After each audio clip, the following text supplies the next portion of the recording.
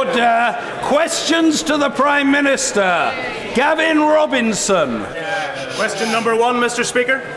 The Prime Minister. Thank you, Mr. Speaker. Mr. Speaker, I'm sure the whole House will wish to join me in offering our warmest congratulations to their Royal Highnesses, the Duke and Duchess of Cambridge, on the birth of their son earlier this week.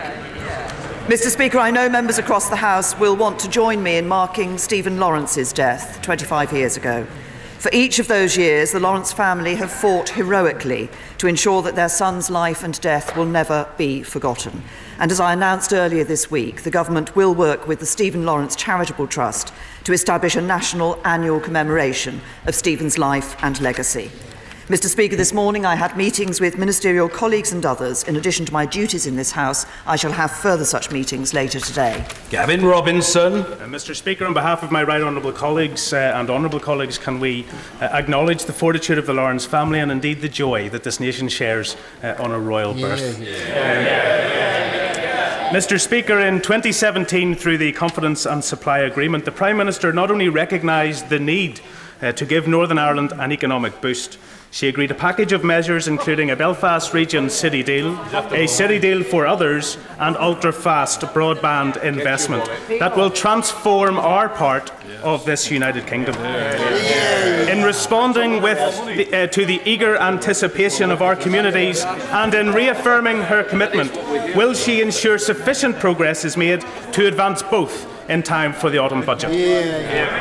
Well, can I say to the honourable gentleman that he has raised an important issue. He's absolutely right. The Government has set out several public commitments, including in the Confidence and Supply Agreement, to work towards a comprehensive and ambitious set of city deals across Northern Ireland. There is progress being made, which I welcome, by the Belfast City Region partners in developing the city deal proposals.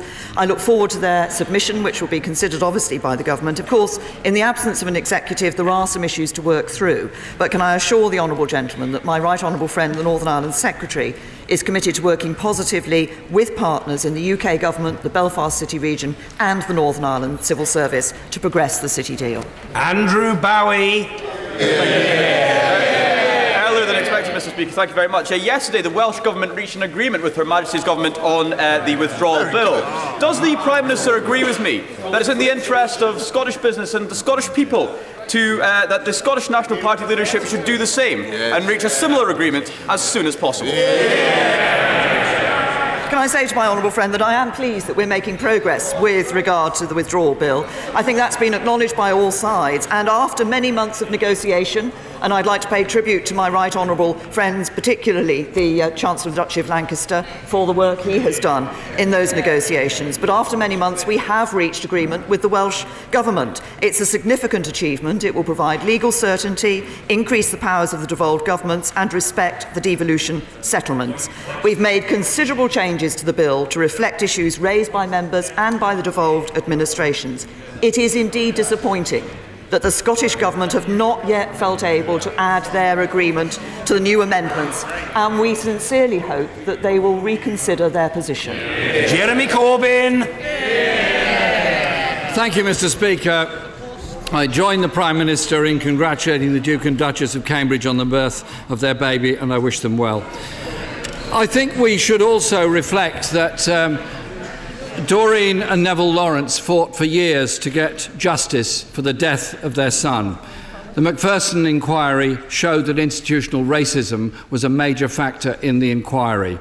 We need to drive out institutional racism in all its forms, wherever it raises its head within our society. Mr. Speaker, we recognise that the Home Secretary has rightly apologised to the Windrush generation and made a commitment to compensate people for the hardship they've endured. The Government is committed to compensation in theory, but as yet nothing in practice. There's an understandable lack of trust by the Windrush generation.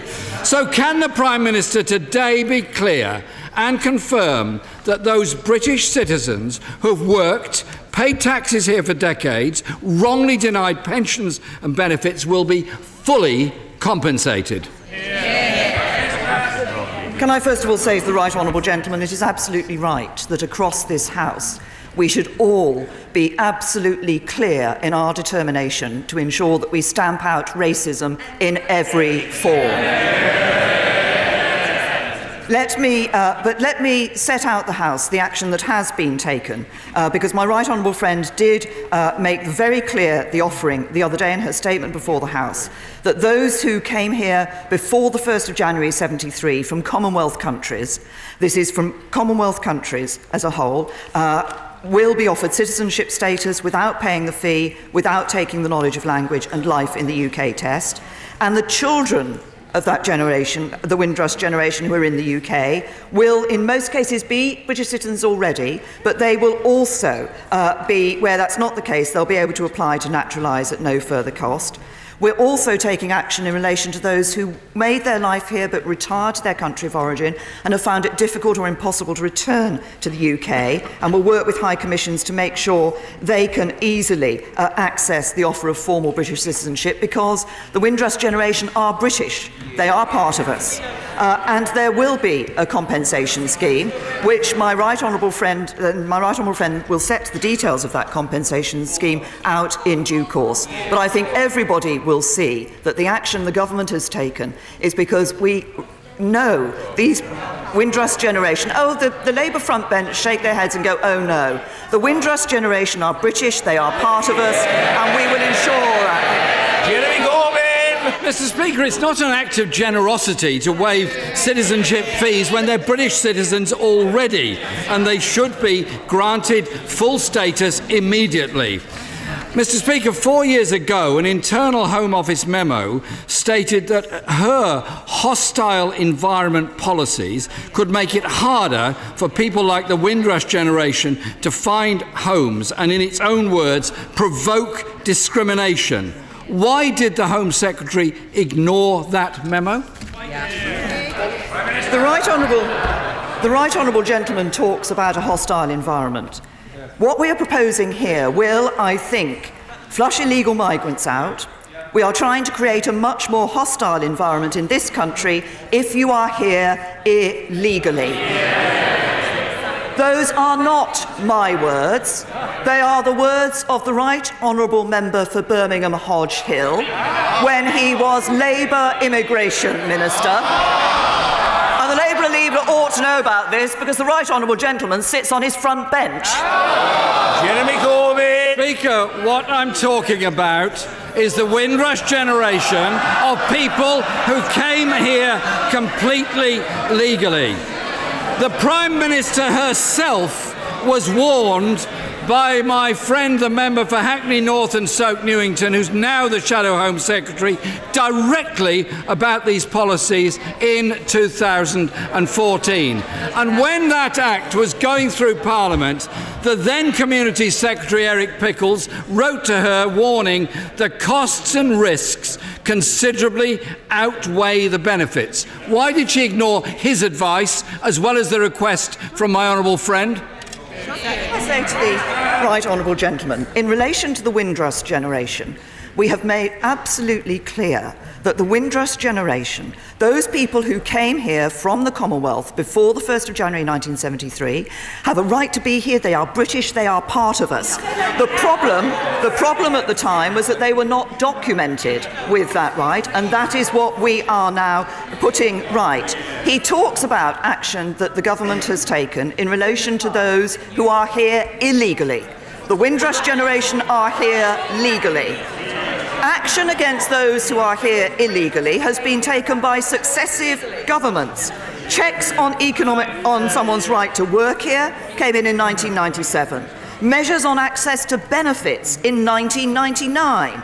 Civil penalties for employing illegal migrants in 2008, both under a Labour government. And why have these actions been taken? Because people up and down this country want to ensure that the government is taking action on those people who are here illegally. It is not fair to those people who work hard, who have a right to be here, who've contributed to this country, if they see people who are here illegally being given the same access to rights and services. Jeremy Corbyn! Mr. Speaker, the Prime Minister seems to want to get away from the injustice done to the Windrush generation.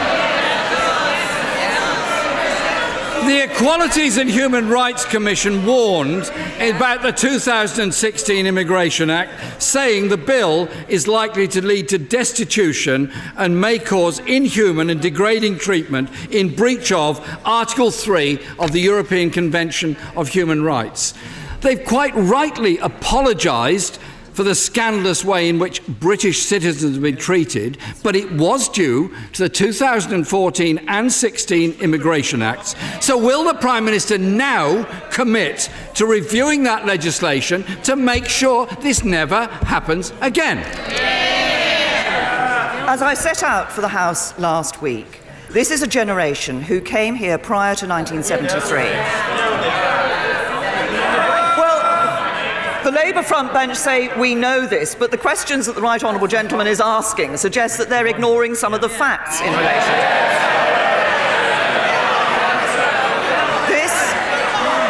this. This is a generation who came here prior to 1973. We are not ignoring the problems that some members of this generation are facing. That is why my right honourable friend, the Home Secretary, has set out a special team in the Home Office to deal with their inquiries, not just deal with their inquiries, but actively help them to find the documentation to clarify their status. That is why we have made the offer that my right honourable friend made of ensuring we can give them formal British citizenship, which recognises that they are British, but does so in a formal, documented way. The problem was that back prior to 1973, when the Windrush generation came here, they were not given documents that set out their status. We are now putting that right, and we will leave no stone unturned to put that right. Jeremy Corbyn. Speaker, in 2013, the then Home Secretary said it was about creating a really hostile environment, and that's why she was introducing the legislation. Had the Windrush generation not mounted the campaign that they have, had members on this side of the House not raised the matter persistently, there would be no compensation, there would be no review, there would be no apology. But, Mr. Speaker, any review of legislation needs to be wider than just immigration law.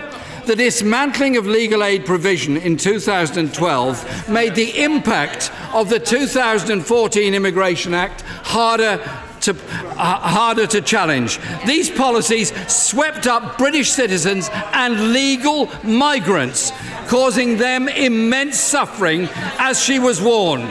So can the Prime Minister send a clear message today and tell us the hostile environment is over, and that her bogus immigration targets that have driven this hostile culture will be scrapped? The Windrush generation have served this country and deserve better than this.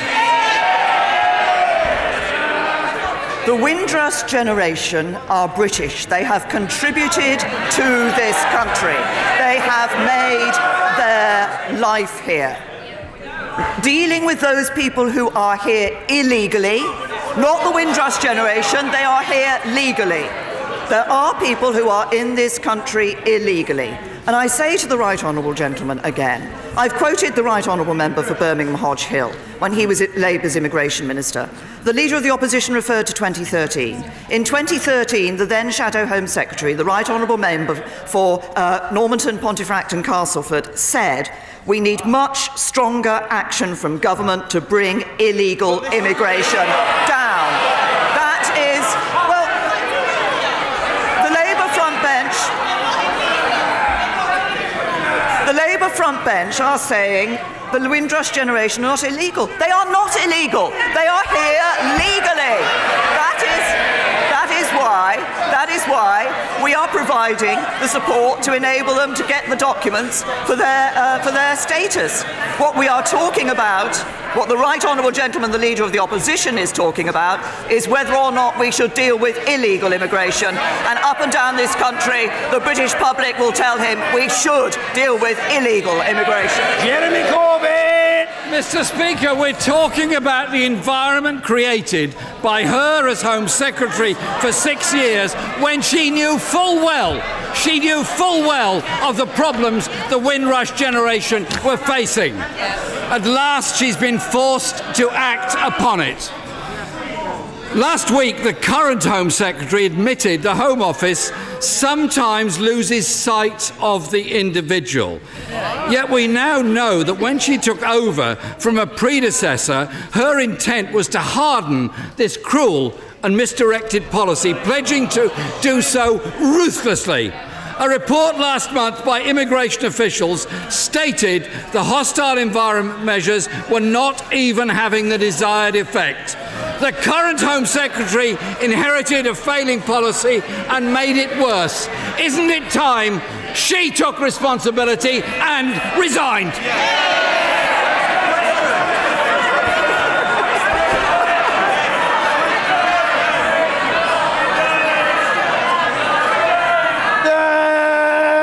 The House must calm itself. We've got a long way to go and a lot of backbenchers' questions to reach. Let's hear the Prime Minister. Can I say to the right honourable gentleman that up and down this country, people want to ensure that the government is taking action against those people who are here in this country illegally, because it isn't fair that people who work hard day in and day out, who contribute to this country, who put into the life of this country, are seeing people who are here illegally accessing services in the same way. We are acting to ensure that those people who are here legally are given the support that they need. We welcomed the Windrush generation those many years ago. They are British, they are part of us, and we are ensuring that they remain here and are able to continue to live their lives here. But it is also right that this government takes action against those people who are accessing services despite being here illegally and not putting in and not contributing to this country. And I say to the right honourable gentleman, if he wants to talk about issues of fairness, if he wants to talk about a government that is kind, then let's just look and see what a Labour government would be like. Because a Labour government that would wreck our economy, that would damage people's jobs, that would destroy, that would tax people and end up with debt for future generations, is not a Labour government that is kind or fair to anybody.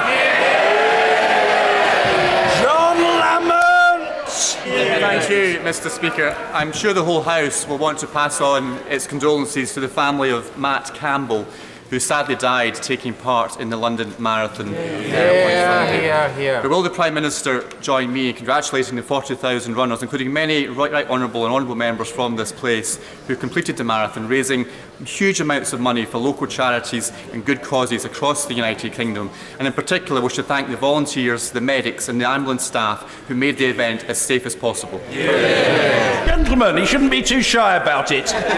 The Prime Minister. Well, first of all, may I join my honourable friend in paying tribute to Matt Campbell, and I understand his Just Giving page has now raised over £140,000 for the Brathay Trust, which works to inspire vulnerable young people to make positive changes in their lives. I'm sure members across the House will want to join me in offering condolences to his family and friends.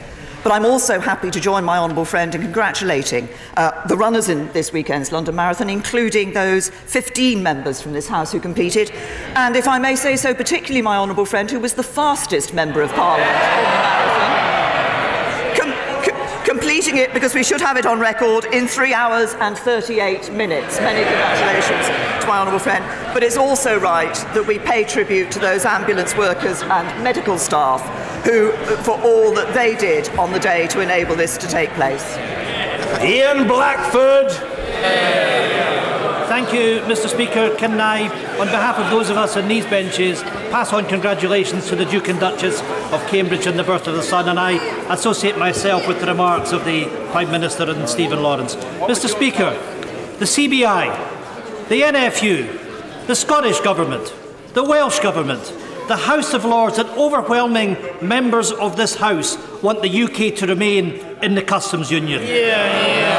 Why is the Prime Minister on the side of her cynical Brexiteers, frontbenchers, and not working in the interests of all the nations of the United Kingdom? the British people voted to leave the European Union.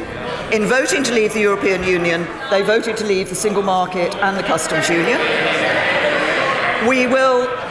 What we want to ensure is that we as a country are able to independently negotiate free trade deals around the rest of the world. That we are also able to ensure that we deliver on our commitment for no hard border between Northern Ireland and Ireland, and that we have as frictionless a border as possible between the United Kingdom and the European Union. What businesses tell me is that they want that tariff-free, frictionless border, and that's what we're negotiating for them. Blackford. Mr. Speaker, that answer simply isn't good enough. The single market and the customs union, quite simply, were not on the ballot paper. The Prime Minister's own government analysis shows almost every sector of the economy and every region of the United Kingdom would be negatively impacted if the UK leaves the customs union. Negotiations in Brussels are effectively at a standstill because the government are bereft of ideas on how to deal with the Irish border issue. Why is it that jobs, living standards, even the Good Friday Agreement are all secondary concerns to this government?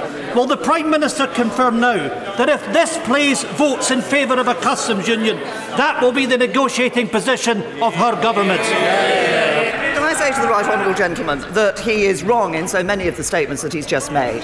First of all, this government is not bereft of ideas in terms of how we can approach the issue of the Northern Ireland border, because we have published proposals for dealing with that very issue. But if he wants to listen to Scottish businesses, I suggest he listens to those businesses who just yesterday from the Food and Drink Federation, Scottish Bakers, Scottish Retail Consortium, said Scotland's businesses benefit enormously from the existing and largely unfettered UK single market. The SNP government in Scotland should listen to that. Dr. Andrew Murison. At Thursday's recovery meeting in Salisbury, the public was told that 9 Novichok hotspots remain in the city and around the city, and that the clean-up may take until the end of the year. In thanking the Prime Minister for her very close interest in this matter, can I ask what more can be done to expedite the clean-up so that life in South Wiltshire can return to normal as soon as possible? Well, can I thank my honourable friend, because he has raised an important issue, and I'm very happy to update the House on this issue. And first of all, can I make it absolutely clear that Public Health England have said Salisbury is safe for residents and visitors. There's no need for anyone to take any additional precautions. Cordons are in place to protect the public while decontamination work is carried out on the sites that my honourable friend has referred to. And after decontamination is undertaken at each site, sampling will be carried out to ensure that the sites are safe to be released back to the public. But I can assure my honourable friend that the need to expedite this work is well recognised, but we want, of course, to ensure that it is done in a way that those sites will in the future be available to the public and will be safe for the public. Neil Gray.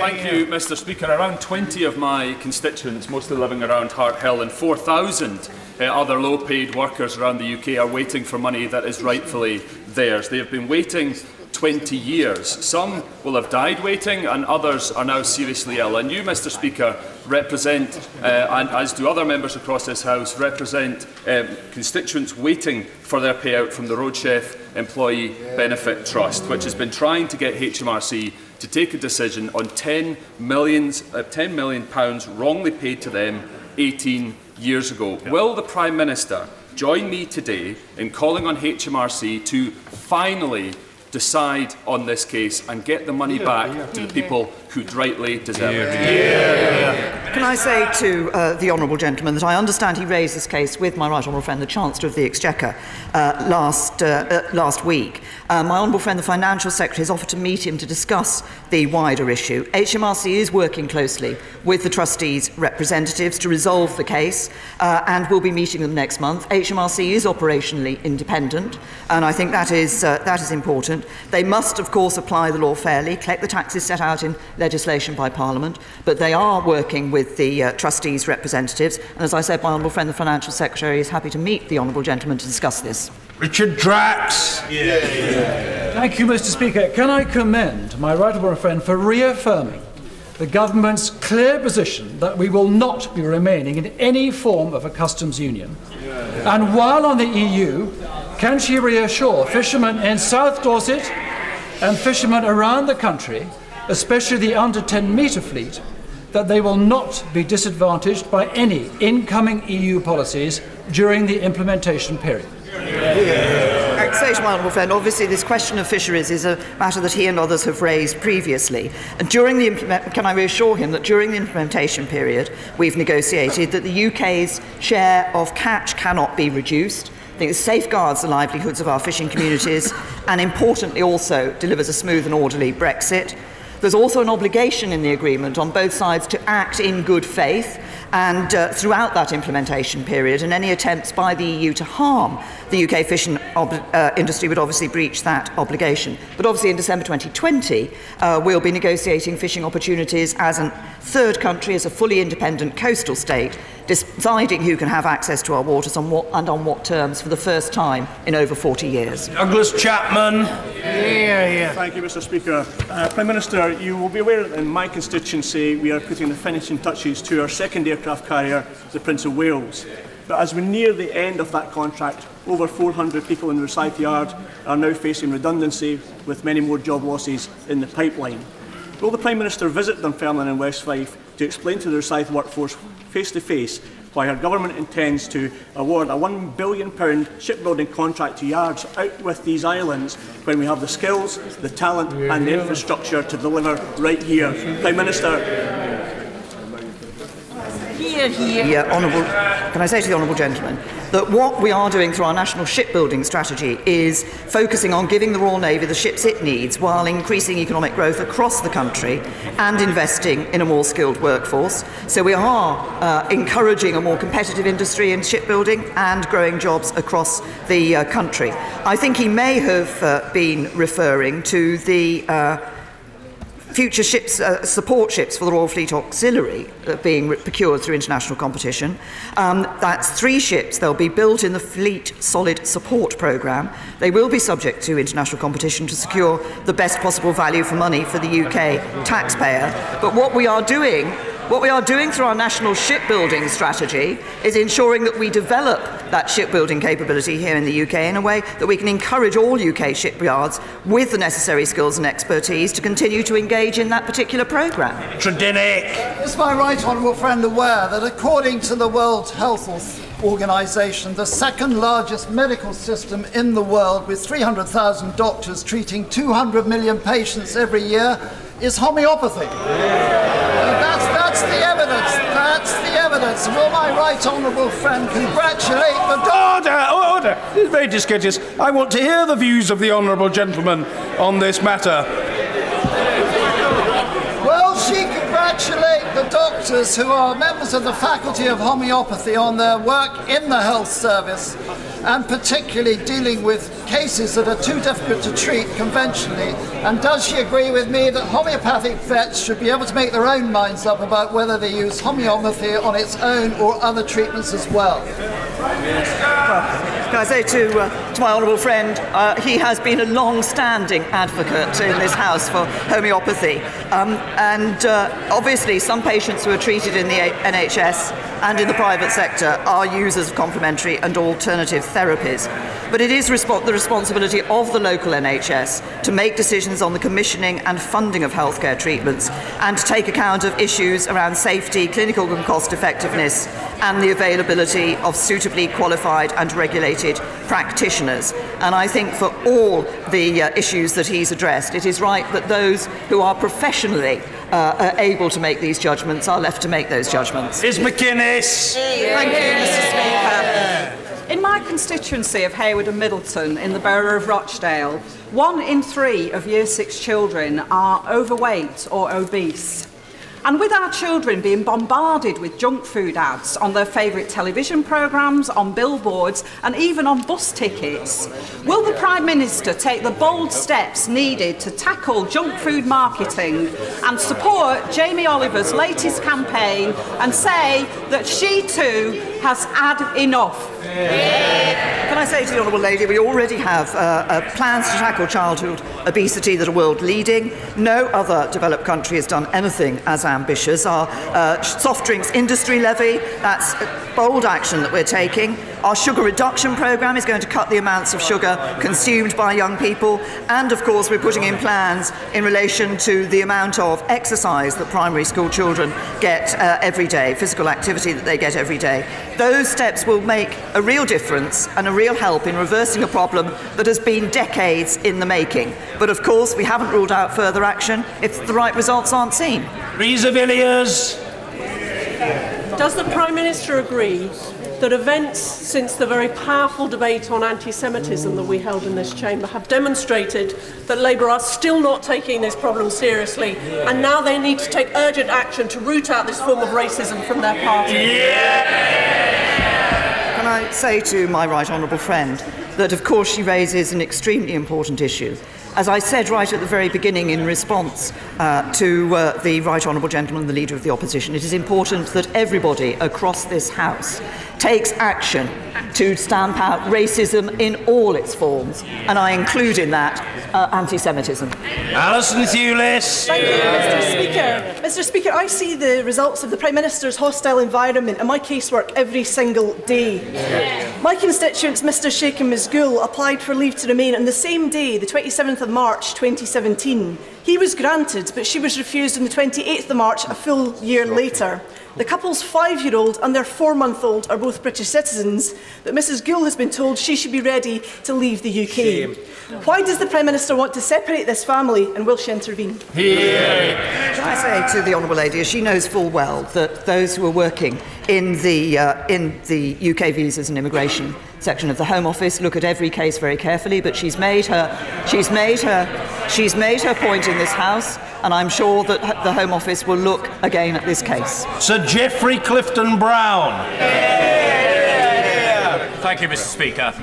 The City of London has recently topped the worldwide Z-Yen index, and it supports 450,000 jobs and is worth £45 billion to the UK economy. Would my right honourable friend agree that it is essential for both the EU and the UK that the final Brexit agreement supports these financial services, otherwise they will simply move elsewhere in the world? Can I say to my honourable friend that this is an important issue? I referred to this in my Mansion House speech, where I said that we wanted to ensure that financial services were a part of the deep and comprehensive partnership we want to build with the EU 27. Our goal should be establishing access to each other's markets. That should be based on maintaining the same regulatory outcomes over time, with a mechanism that determines proportionate consequences where they are not maintained. That's part of my ambition for an economic partnership with the European Union that goes way beyond any existing free trade agreement, covering more sectors and cooperating more fully. And my honourable friend is right that actually if firms are looking in financial services are looking to go elsewhere, they are more likely to look to go elsewhere in the world rather than elsewhere in Europe. Colleen Fletcher. A stem cell transplant can be a life-saving treatment for people with blood cancer. Recent research shows that having a younger stem cell donor improves a patient's chance of surviving post-transplant. Will the Prime Minister join me in supporting the upcoming Be a Lifesaver campaign by the charity Anthony Nolan, which aims to recruit more young people aged 16 to 30 to the stem cell donor register? And will she congratulate the 1,000 people in Coventry North East and all others who are already signed up to be donors? Well, I'm happy to join her in congratulating those people in Coventry and elsewhere who have signed up already to be donors. Anthony Nolan has done excellent work over many years. I wasn't aware of the particular campaign that she has referred to, but I will certainly look into it. Sounds like a very good campaign, and I'm sure she will be encouraging other members of this House to support it as well. Pawsey. Mr. Speaker, increasing numbers of children of school age are now being educated at home. Does the Prime Minister agree that it's important to ensure that these children receive an education that's appropriate for their needs? Yes, can I say to my honourable friend, I think this is very important. Sometimes parents will decide to educate their children at home. They will have their reasons for wishing to do so, but it's important that those children do get an appropriate quality and level of education, and I can reassure my honourable friend that I know that this is an issue that the Secretary of State for Education is looking at. Lucy Powell. Thank you very much, Mr. Speaker. On Saturday, I met a lovely young couple who had all but given up hope of ever being able to buy their own home. But thanks to an innovative, genuinely affordable housing scheme by Manchester City Council, they had just moved into their own house right near the university. So will she join me in praising Manchester Labour, who, despite her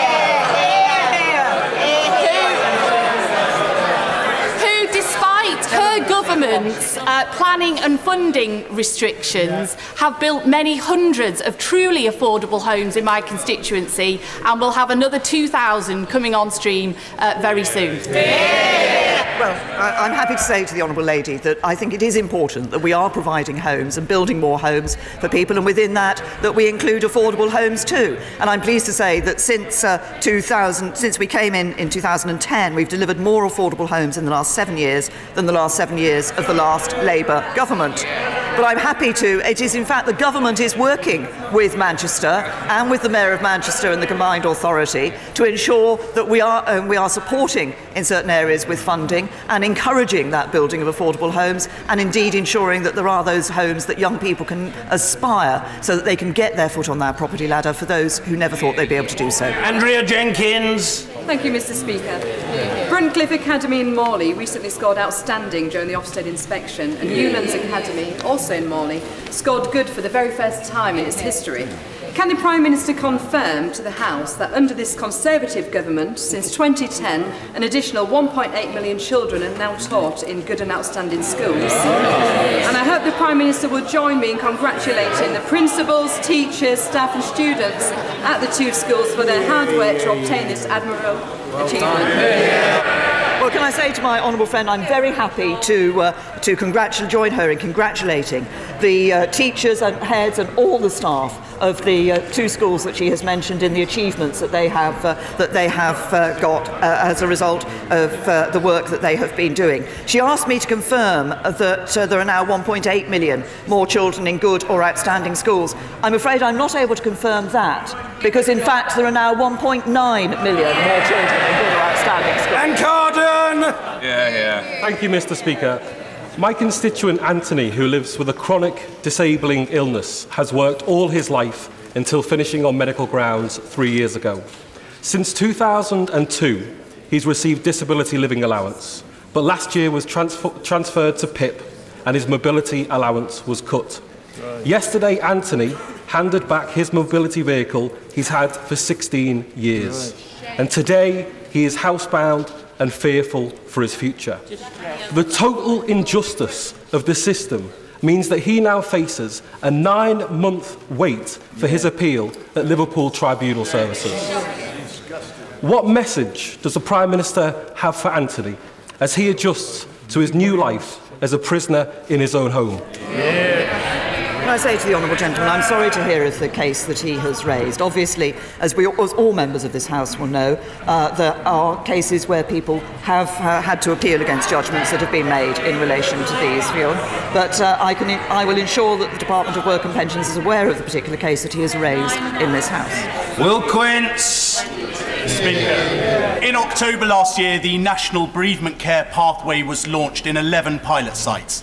Last week it launched in a further 21 hospital sites. And yesterday I'm delighted to announce that the government has set aside funding for a national rollout of the National Bereavement Care Pathway. Will my right honourable friend join me in welcoming this funding, which will make such a difference to bereaved parents up and down this country? Well, can I say to my honourable friend, this is a subject which he has championed and campaigned on, and with great personal commitment to this. And I recognise the importance, and that's why the government is putting the funding in, of providing this bereavement counselling and supporting parents who are in those most difficult circumstances where they've child.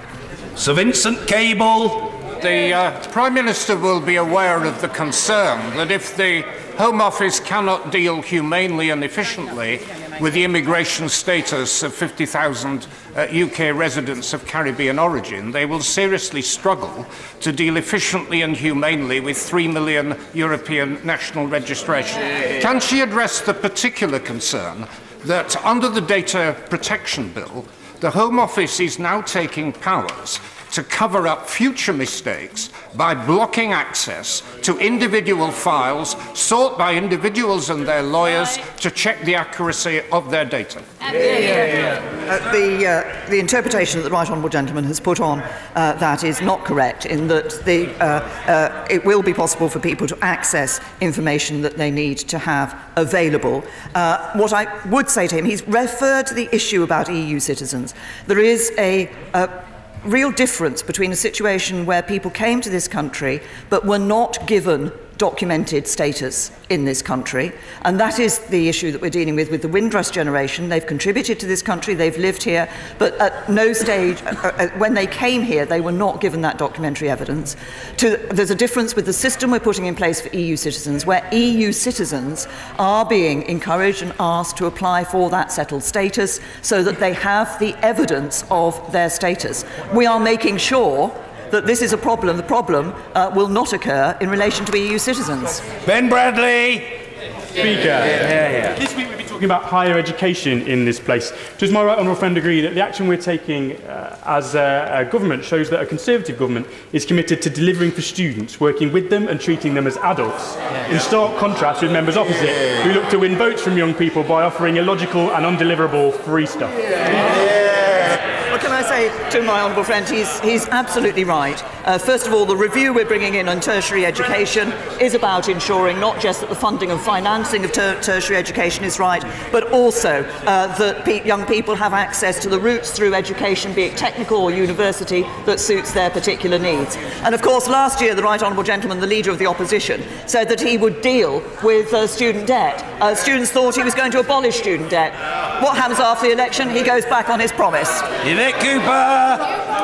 Thank you, Mr. Speaker. I was not going to raise this, but the Prime Minister quoted me.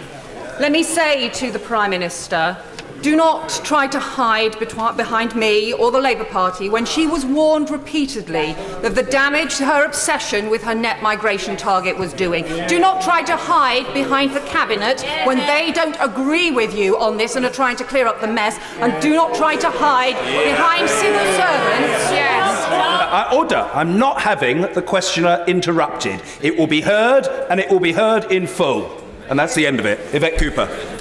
Do not try to hide behind civil servants when she set the policies, instilled in them the culture of disbelief. And when the High Commissioners told us this morning that they had warned the Foreign Office about the Windrush generation immigration problems in 2016, what did she do? Because a few years ago the Prime Minister said, I'm actually sick and tired of a government minister who simply blames other people when something goes wrong. What's changed? Can I say to the right honourable lady, nobody is trying to blame anybody else.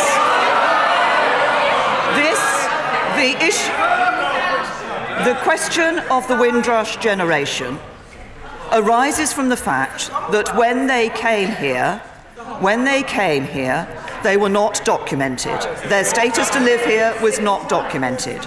Over the years, yes, there have been individual cases over the years of people who have had to regularise their documentation and have done so. We have now seen cases of people in difficulty because they have not been able to do that. That is why the Home Office is taking action to deal with that. But for governments of every colour, including the government in which the Right Honourable Lady served, action has been taken against illegal immigrants. This does not apply to the Windrush generation. They are here, they are British, they have a right to be here. But under Labour, action was taken for a compliant environment. Under the Conservatives, action has been taken to deal with illegal immigrants. That's what we're doing. I have apologised to the Windrush generation, and I do so again. We are doing everything we can to ensure that they are reassured that they do not have the anxiety that some of the generation have had. But we also owe it to them and to the British people to ensure we deal with people who are here illegally. Dr. Julian Lewis. Does my right honourable friend still subscribe to her excellent maxim that no deal is better than a bad deal? And does she acknowledge that locking ourselves into a customs union with the EU after Brexit would be a very bad deal indeed? Well, I'm very happy to confirm what I've always said. No deal is better than a bad deal. As regards a customs union, being in a customs union means we would not be able to negotiate our own trade deals around the rest of the world, and that's exactly what we want to do, is to be able to do that. And as I saw last week with the Commonwealth heads of government, there's considerable interest around the rest of the world in being able to have those independent trade deals negotiated between other countries and the UK. David Lammy. In 2011, I wrote to her then Immigration Minister, the member for Ashford, about my constituent who came here in 1956, aged 4, and in 2011 was told that he could no longer work and he did not have British citizenship. Her minister wrote to me and basically said tough. Can she now explain in a little more detail what compensation will be available for my constituent who has been unable to work since 2011 for 7 years? And will she also, importantly, for many people who are feeling vulnerable and scared, assure them that if they ring her hotline, they will see no enforcement action to remove them from the country because they are scared when ringing that hotline? Can I say to the right honourable gentleman, as I said earlier, obviously individual cases will have different circumstances, but my right honourable friend, the Home Secretary, will be setting out the compensation scheme, and she will do that shortly. Can I also say to the right honourable gentleman, on the second point that he raised, my right honourable friend, the Home Secretary, has made this clear on a number of occasions. The hotline is there to help people to be able to get the documents they need, to be able to clarify their status, such that they don't suffer from the problems that the constituent of the right honourable gentleman has suffered from in the past. She has also made it clear that there is no question of taking enforcement action when people ring that hotline. We actively want people to be ringing that hotline, to be bringing their cases forward so that the Home Office can help them to ensure that they've got the documents needed so that they can be reassured and will not see any problems in the future. Let's hear from a Baron, John Barron. Thank you, Mr. Speaker. I thank my right honourable friend for a very positive meeting about the need for NHS England to release all of the £200 million cancer transformation funding to frontline services so they can better deliver on the cancer strategy. However, since then, the system has been painfully slow in following through on what was agreed at that meeting. If this continues, will the Prime Minister meet with me so that we can unblock this logjam on behalf of cancer patients and their families? I would say to my honourable friend that I'm sorry to hear that there has still been some slowness in the system in relating to that. I will look into this matter, and I'm quite happy, if necessary, if we're not able to unblock it, to meet him again. Thank you. Order.